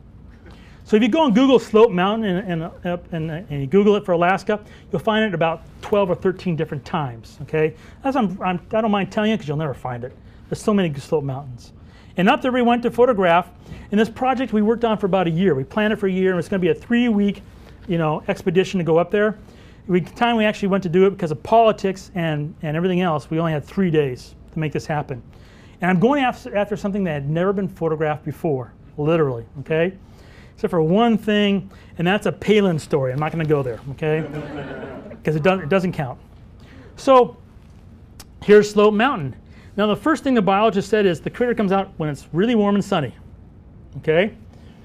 It ain't warm and sunny, okay? So we've driven up there. It was a 11-hour drive. We get there.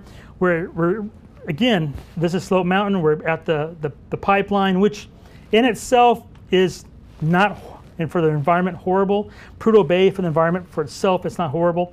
But on the flip side, there's things they can do that can make it so environmental friendly and productive. Everybody's got their lines in the sand, and they would just kind of smear them out with their feet and kind of work on compromise. The whole world would work well, but I'm not going to go in that speech. So up this hill we have to go, okay?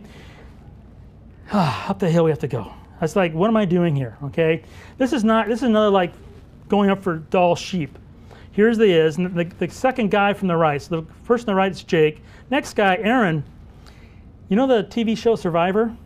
He tried out and won, and he was supposed to be on that program, but he ends up canceling so he can come up and do his second season with the Marmot. So I'm going to climb up mountains with a guy who won Survivor, okay? Seriously, stupid. So we're camping literally underneath the pipeline, okay? Caribou are around, wolves are around. It's supposed to be a grizzly bear, we didn't see him. It's just Alaska, and it's the middle of nowhere. Satellite phones don't even work here. And you can see that sunny spot, Slope Mountain, ain't so sunny. So after the first night, you know, we get our raft set up so we can get across to the mountain, get across the creek to get up to it. You know, go to bed, got a nice sun, or nice rainbow. Tomorrow's gonna be a good day to go out shooting. I'll wake up and there's clouds again, okay? That's Alaska, right? That's the norm. Slope Mountain is just, it's raining, it's wet. Day one, the clock's ticking, got 3 days, gonna get the picture. So it's raining. Jake and I walk up that slope, and it was, seriously, why I'm here talking about it's beyond me. It's a 38-degree slope, it's talus, you take a step, slide back 2. 600 is on my shoulder as I climb up this hill. The guys are gone, you know, and here's the old man way down there. Anyway, we get up there, we get on the spot where we know the marmots are. For 5 hours, Jake and I stay hunkered over, out in the open, in the rain. Come back down, skunked.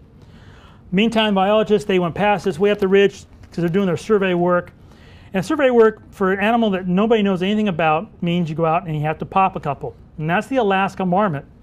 It's not like the yellow belly marmot you might see like in Denali or in Yellowstone or in California. They're big. Okay, this thing's a big ass thing. It is the longest hibernator of any critter on the planet. There's almost nothing else known about it. It's totally not known except for the fact they're starting to go extinct and they're trying to move north and there's nowhere else to go. Slope Mountain is the last spot if they can go north. So trying to understand them, which means looking at what little parasites live on them, what's in their gut, where they eat, all these things are trying to find out the information. Why they use this methodology? It's called time and money. Time and money is everything in this business, okay? So we go out the second day because I got to get the photograph because you know, one being prepped on the table. Don't quite cut it for the public. It's like, say this critter as it's being splayed open, guts are, you know, okay, don't work. So the next day, okay, a little more, you know, promising. Oh man, there's the rain showers. We go up the hillside in the rain. I get a couple shots of a marmot. Not really going to change things, okay? Because this is how I spent the whole day, okay? Out in the open, in the rain, waiting things to happen. Now I'm using a 600 to 2X for a simple reason. There isn't much known about this critter. I can't do any homework. I don't know what it's going to do or how it's going to react to this big person sitting on this rock out there when it pops out and looks at me, okay? Let alone camera noise, any noise that might come from anything I do, like a zipper on a bag. So I had to have as much physical reach as possible because I couldn't get close physically, which is such a big part of what I do as a photographer. So that day we got skunked. We were rained out again. So the next day, you know, that night, and I'm saying that night, this is about probably, I'm going to say like 1:30, 2 a.m., okay? Sun doesn't really go down. Next day, no threat of snow. So up the hill, Jake and I go again, okay? And we go up the hill to another burrow, okay? And we're up high, okay? And we've climbed up, and now I'm parked on a rock, okay? You can see a big rig way down below. The NSF big Arctic station is just out of the frame on the left there, and there we sat. I mean, we're looking across at the helicopters that are sitting there from oil companies checking the pipeline. And after 3 hours, one finally pops out. And after you get a couple clicks, okay, if an animal doesn't do any more, And my usual, I'm writing down information. I am collecting data because we're the first one to sit and watch and observe these guys do their thing. 4 of them actually came out of the hole. We photographed them coming out, doing their thing. And I had 2 bodies with me, the D3X and the D3S, X and S, okay? So this is all the X shots. I'm sitting there doing these clicks, and you know, after a while, he's like, okay, I got the shots, there's the burrow, I got him sitting there. So then what? I put the D3S on there and I shot video. And the video was the big thing. The video, they sat there and they saw the animals, how they groomed themselves. They saw how they interacted with themselves. They saw what they were foraging on. They wrote articles like in Nature and stuff just on the video. The video was huge. That was big time because it was a critter nobody knew anything about. And so for 14 hours, we sat on these rocks. Now, since these critters, we don't know anything about them, okay, we literally sat on the rocks, okay? So there was no like tree visits, okay, or anything like that, okay? We sat on that rock for 14 hours. We got the shots. It's kind of what it is we do. It's really what you can do, okay? Starting in your own backyard. Wildlife photography is not just for Moose Petersons or anybody else. It's for everybody to go out and do. And more importantly, get out there and share those pictures.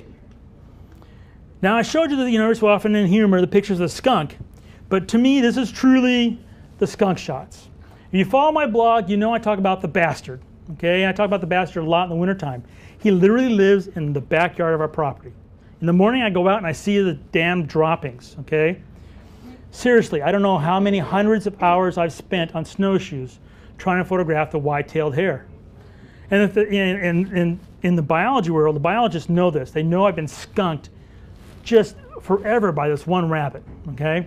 And Link, the guy who did the charge of the pika and the marmot program a few weeks ago, said, hey, we're going to go after the Alaska hare. You going to come? I said, you know my success rate with white rabbits, right? Because the Alaska hare isn't the snowshoe. It's another critter that's been photographed almost zero, okay? So who gets the call to come up and go after the shot is myself. Well, this is the bastard, okay? I have 2 clicks of him after hundreds and hundreds of hours.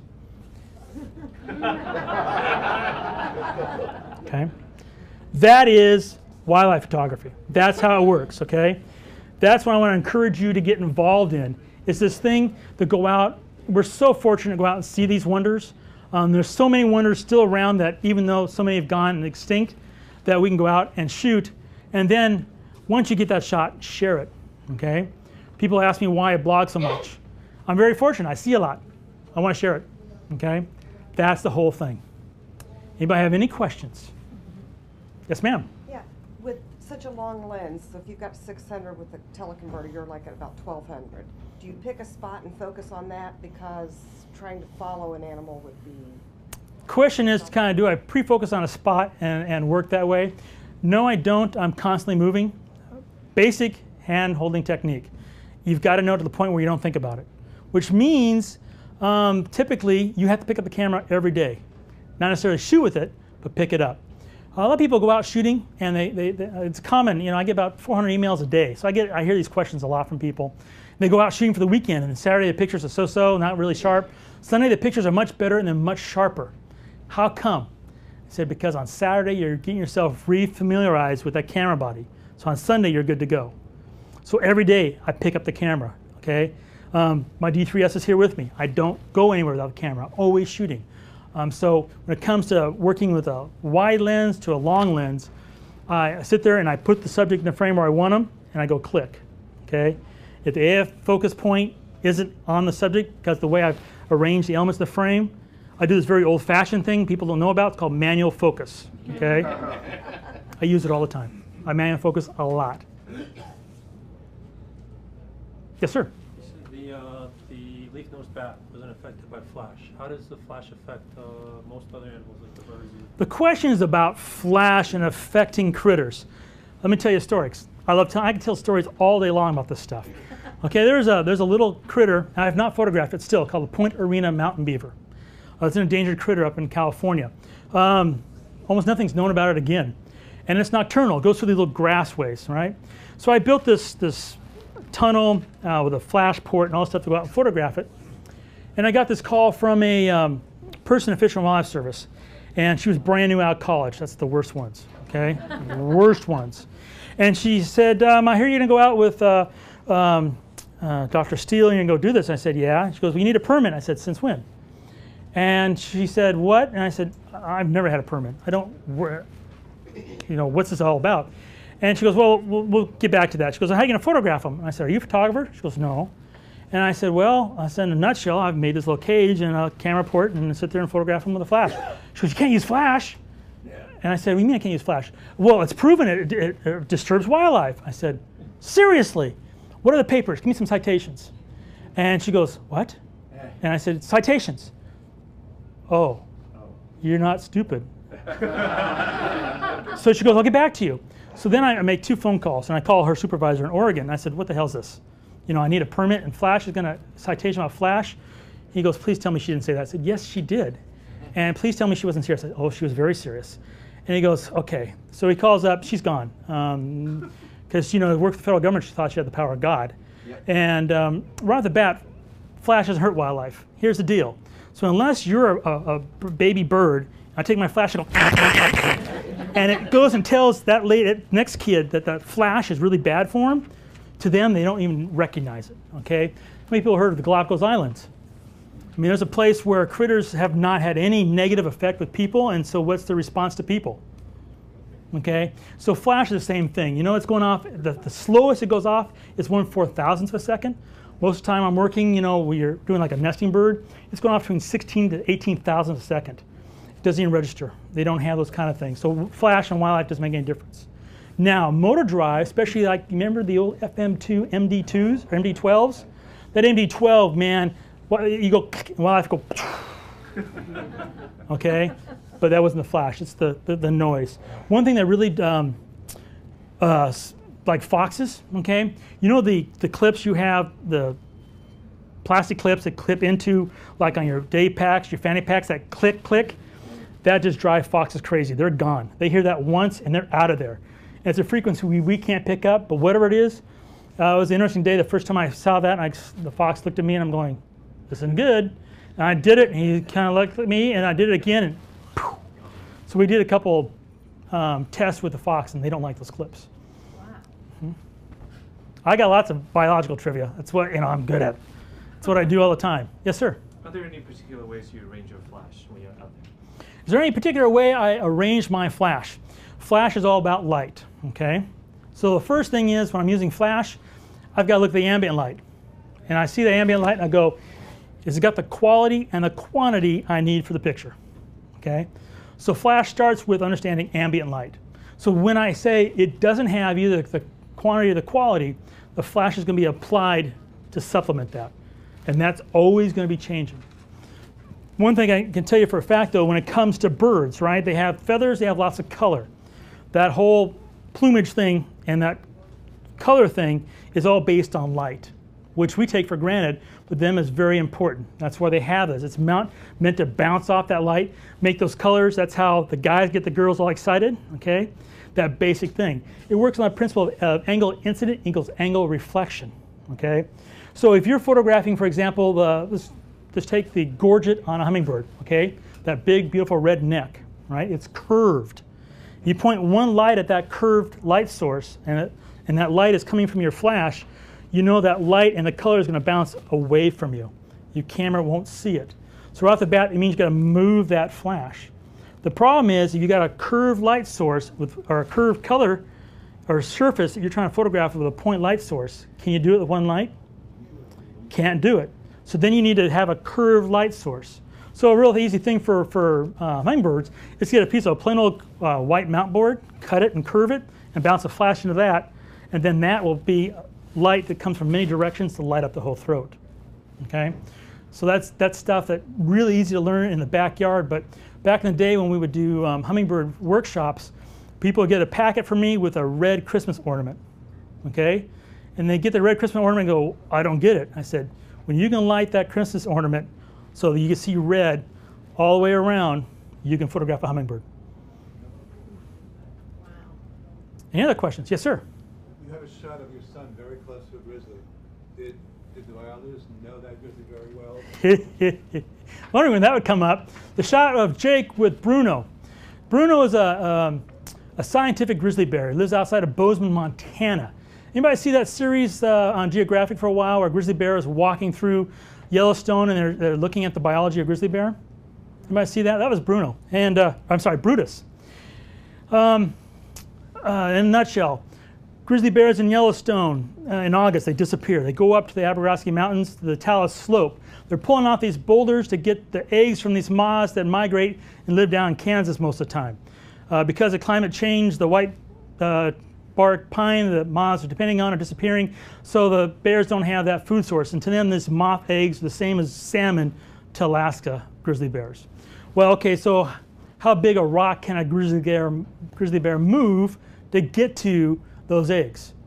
You can't just go up the slope with a wild grizzly bear. Hey, can you like turn that over? And you know, so that's where Bruno came in, and they have him do a lot of the basic grizzly bear biology, understand what it does. So that 1,000-pound bear can move an 800-pound rock. That's impressive as hell. That's just huge. So that particular photograph you're asking about, Lexar, the folks that brought me here today, they were wanting to do an ad. And they said, what will you do it with? I said, let's do it with a grizzly bear. And they go, seriously? I said, yeah, I know a grizzly bear because the biologist is a good friend of mine. And I said, we can go do a shoot with them. And they said, really? I said, yeah, we'll do it in the snow. They go, okay, we trust you. So we went up there, and he's an amazing grizzly bear. He's spectacular. And he's the only grizzly bear that I've always wanted to pet, and not pet, but get my hand into his fur to feel the skin. It's just amazing, because I've held polar bears in my arms before, but never a grizzly bear. And so we did all that stuff, and he, to stay active all year round, he gets fed elk and all that kind of basic stuff, so he doesn't hibernate. But they don't perform for that. So what he loves, and his biggest thing to perform with, is Mountain Dew. Yeah. And so having him kiss Jake, and Sharon and myself and Jake all got kissed by him. Yes, sir. On the flash, do you tripod mount, or do you do it all? Whatever I need. Whatever I need. Whatever you need. Yeah. There's not many recipes. And animals and Velcro. Say what now? Velcro with animals. Velcro with animals? Yeah. No, I never really had a whole lot of problem with Velcro.